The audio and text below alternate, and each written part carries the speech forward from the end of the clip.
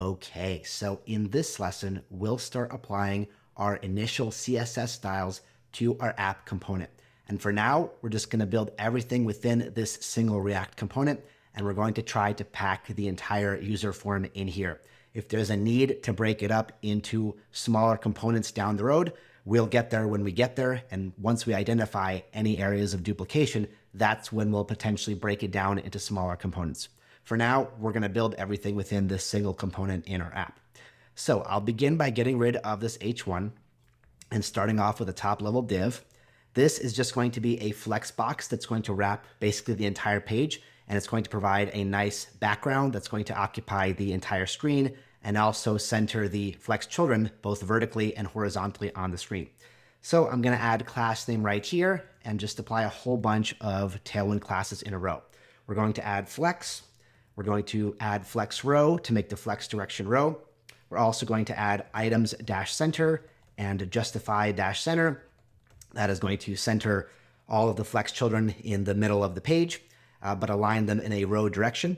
I'm also going to add h dash screen, and that is going to apply a height of 100 of the viewport height. So this is going to occupy the entire screen.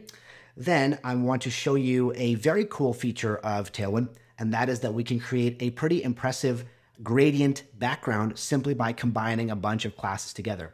So I'll begin with a class called bg-gradient-2-br, and br is short for bottom right. So this will create a background that will be a gradient color starting from the top left and proceeding to the bottom right. And in order to make this work, we of course need to specify the colors that the gradient is going to hold on both ends. So there is actually a whole collection of classes in Tailwind that start with the word from, and that is the starting color. So for example, I can put from blue -300, and that will start the gradient at that blue color. And then there's also a collection of classes that begin with the word to, and that represents the ending color of the gradient. So here, for example, I can put violet -400.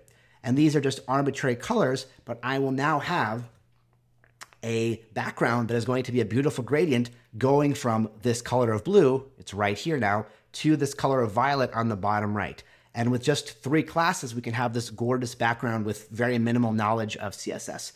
And when I saw something like this in Tailwind, I was absolutely mesmerized by the library and how powerful it was and how easy it was to experiment and just build up whole bunches of UI elements with just a bunch of classes added together.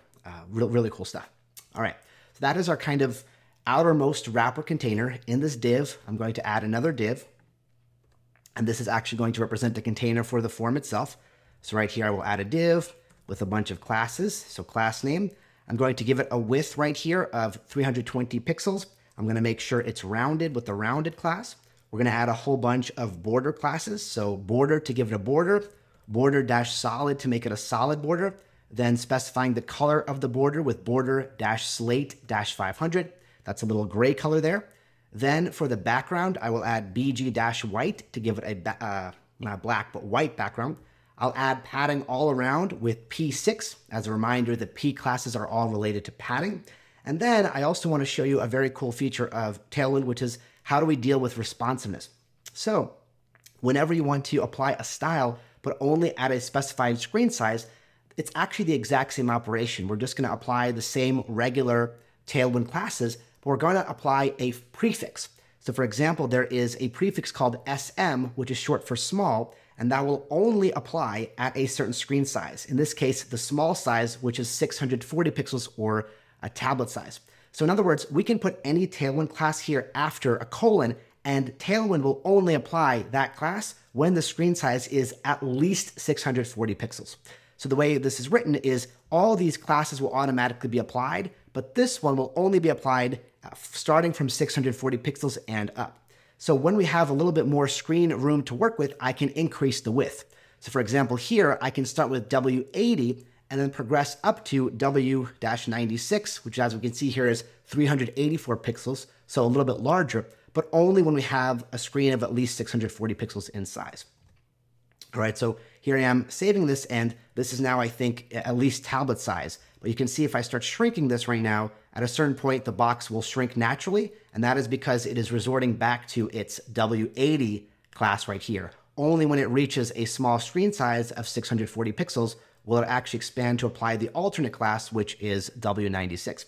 And this applies to everything else. So any Tailwind class you can prefix with a prefix like SM for small screens or MD for medium, LG for large screens, and all of them have a corresponding pixel width at which point they start applying. And you could build up a responsive UI this way without ever having to worry about media queries or writing your CSS at all, right? Everything is just going to be combining Tailwind classes in line, and that is another cool feature of Tailwind.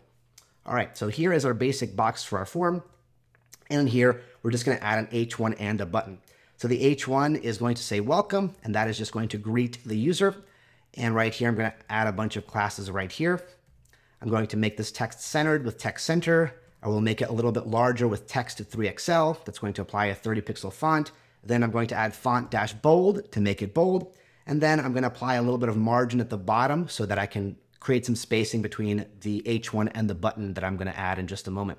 So I will do the MB series of classes, margin bottom, and I will do margin bottom 6, which is 1.5 rem or 24 pixels of margin on the bottom.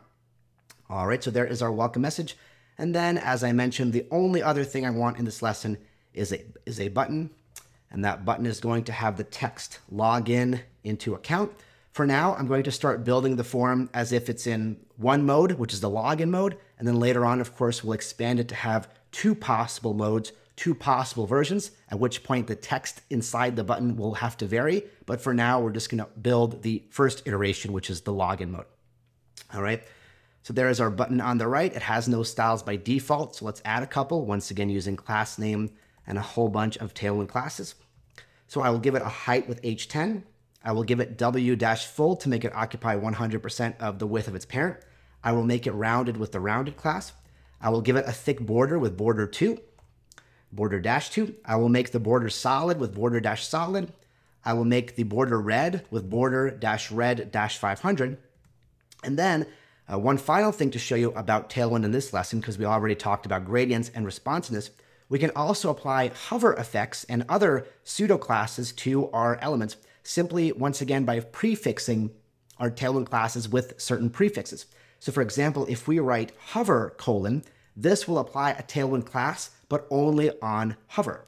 So for example, we know that Tailwind has a whole bunch of background classes starting with BG. So for example, I have BG red -100. So this will not apply a red background class by default, but it will apply a red background class on hover. So you can see as I hover my mouse right here, that's where we apply that light red background. So even hover effects and things like that are as simple as writing more Tailwind classes in line. We never actually have to go and write any custom CSS. And that's one of the things I love most about Tailwind, because it's super simple to just, practice and just play around. I could be curious and say, well, what would this look like with a blue border? And it's as simple as changing this to border blue 500, observing the results on the right and, staying with that. So switch it back to border red, but that's what I love about Tailwind is that quick iteration. And you also don't have to worry about naming things or nesting your selectors or specifically targeting these deep children that are really nested. It's just a matter of adding a whole bunch of classes in line from that predefined list from Tailwind. All right, so the beginning of our form is looking good. We have that nice white box, a nice gradient background, and our login to account button. And we're going to continue building this component in the very next lesson. So I'll see you there.